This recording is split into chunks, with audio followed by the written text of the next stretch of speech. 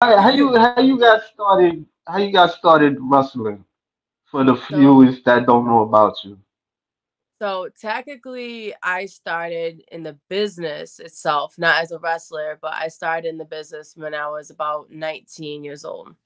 And I was a manager for a wrestler back in the day, which actually ended up being my daughter's father, but that didn't go very well. But over, about a couple of years, it took me time to heal from that situation and, being a single mom and stuff like that. A friend of mine, Sheik, not WWF Sheik, not that one, but Bia is his name, and he actually dragged my butt out of the house because I wouldn't leave the house, and I just couldn't be around people. I had really bad, anxiety, PTSD, everything else from that past relationship, Mm, and he actually got my butt into the wrestling school called Showcase Pro Wrestling, and that's in Woonsocket, Rhode Island, and it's an amazing school. I've been going there for many years, and I've continuously been going there. I've been learning every single day. But yeah, so my butt got pushed through those doors from a friend, of a mutual friend, which I thanked him every single day because honestly, I don't know where I'd be right now if I didn't walk into that school because the school definitely helped me heal as a person and helped me grow and be the person who I am today. Honestly, it saved me big time. Not only did my daughter save me, but wrestling has saved me in a lot of ways I never would have thought. yeah, that's interesting. I mean, so it wasn't all bad. It just kind of probably that was the door open for you to get into wrestling, probably.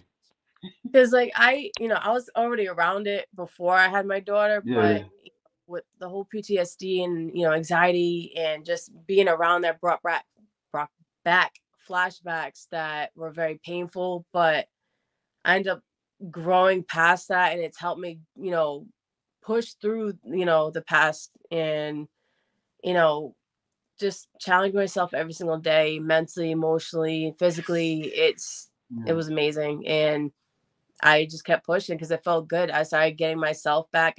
I found who I truly was again yeah, and more, honestly. Um, and I mean, if you followed my career since I first started, I was never Nakoma Tala when I first started.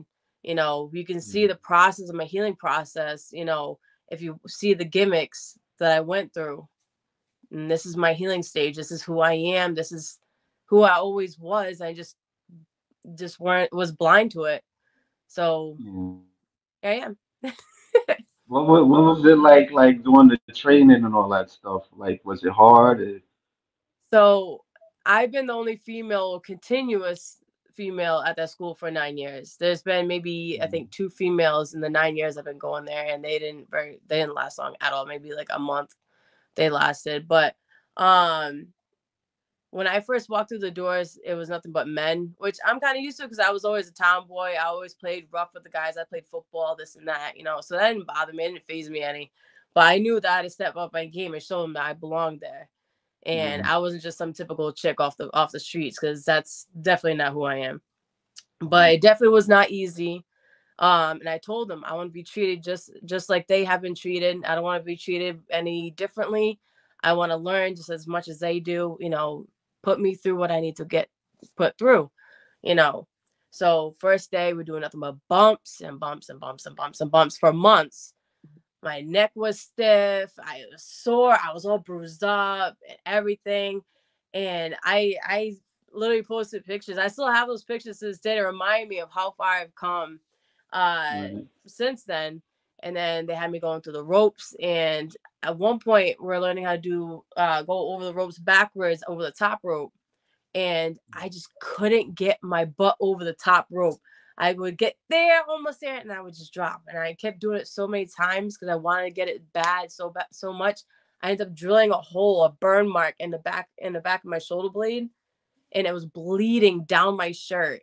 It was going. Mm, That's how bad I wanted to learn. I wanted to keep doing it until I got it, and I was able to do it.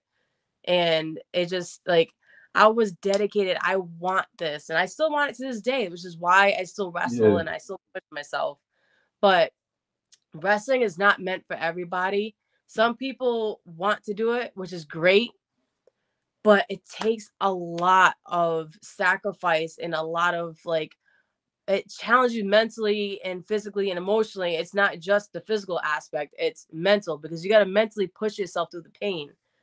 Because that Yeah. ring's not exactly a trampoline, as a lot of people like to think of it. And it's not exactly cushioned and soft and squishy. So, But yeah.